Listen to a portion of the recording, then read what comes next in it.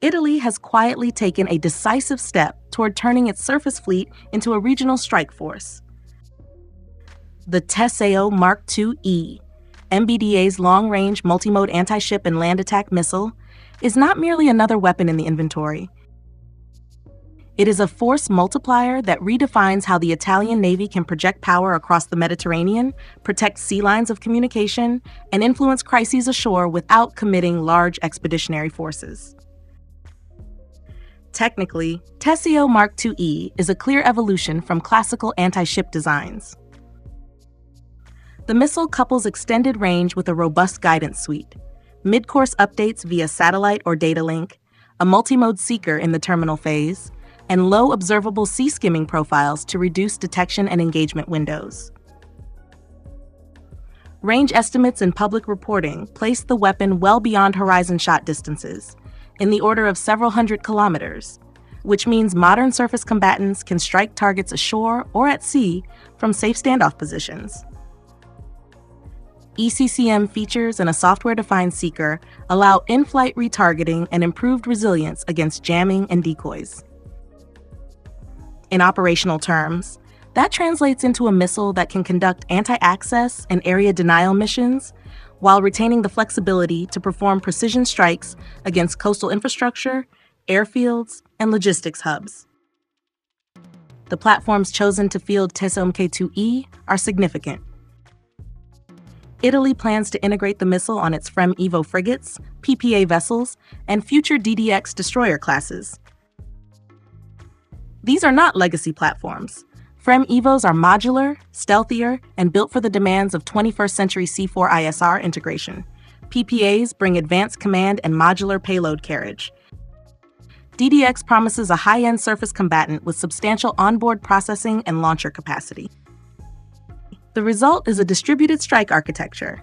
Smaller, more numerous ships can carry potent reach, complicating an adversary's targeting calculus and imposing hard choices about sea control and convoy routing.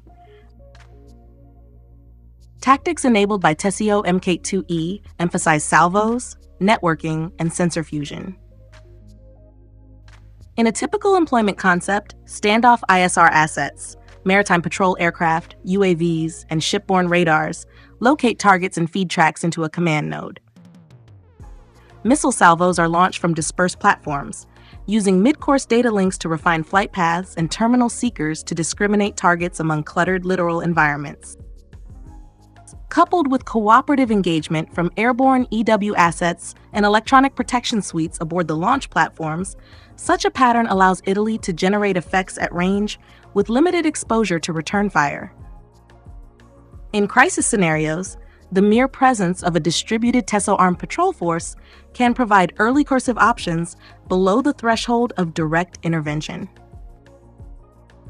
Comparatively, TESEO Mk2 sits in a competitive but distinct niche among modern anti-ship land attack missiles. It differs from classic systems such as Exocet or legacy Harpoon by emphasizing much greater standoff reach and multi-mode terminal discrimination.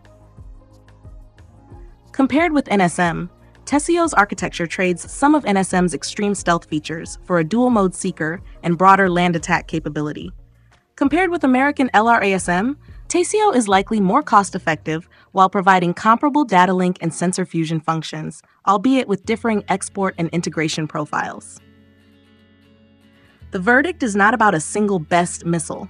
Rather, TESEO Mk2 offers an attractive balance between range, seeker sophistication, and platform integration, especially for navies that require sea-to-land options in addition to anti-ship lethality. The strategic consequences are immediate and layered. First, Italy moves from narrowly coastal defense toward a regional strike posture. FREMM and PPA patrols can threaten hostile sea traffic or coastal nodes at ranges that previously required larger ships, aviation, or submarines. That capability is valuable in contested littorals like the central Mediterranean, where Libya, energy infrastructure, migration routes, and narrow choke points create complex security dynamics. Second, TESEO Mk2 enhances deterrence. An adversary contemplating coercive maritime operations must now consider dispersed, long-range missile threat vectors in its operational planning. Third, the weapon strengthens Italy's bargaining power within NATO and the EU. It is a tangible capability that can be contributed to coalition maritime campaigns or used as leverage in diplomatic signaling. Yet the new capability brings proportional challenges. The political threshold for use rises when a naval missile can strike land targets far inland. Legal and escalation considerations must be integrated into doctrines and rules of engagement.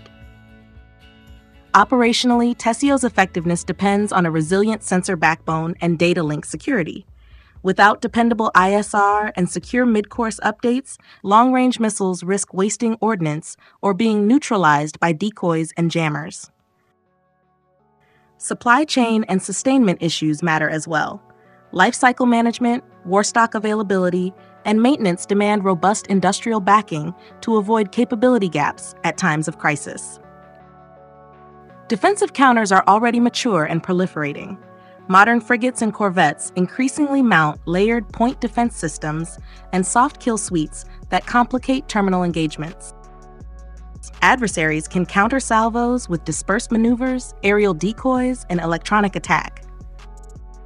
Submarine and air assets offer asymmetric counters as well.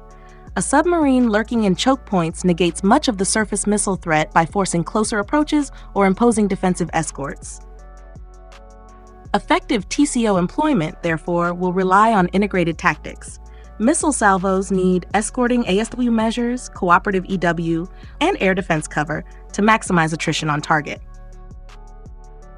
On the industrial side, TESEO Mk2 consolidates MBDA and Italian shipbuilders' positions in the European market. A domestically supported exportable weapon creates opportunities for political influence through defense diplomacy. Partner navies, whether in Eastern Europe, North Africa, or Southeast Asia, could find a TESEO-equipped FREMM or PPA attractive, especially if the missile can be tailored to national rules of engagement and export regimes. Looking forward, TESEO Mk2 is emblematic of a broader trend.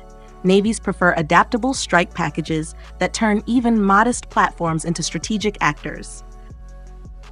For Italy, the missile complements a broader modernization arc: new frigates, advanced submarines, and layered air defenses, enabling Rome to punch above its weight across the Mediterranean. Success will be measured not only in test firings and fielding dates, but by how seamlessly TESEO integrates into naval doctrine, ISR webs, and coalition frameworks. In short, TESEO Mk2 changes the question Italy must answer about its navy. It shifts the debate from how many large ships can we afford to how many distributed shooters, networked and resilient, do we need to shape outcomes. If integrated professionally and sustained politically, TESEO Mk2 will let Italy project credible, precise maritime power at a scale and distance befitting a 21st century Mediterranean strategy.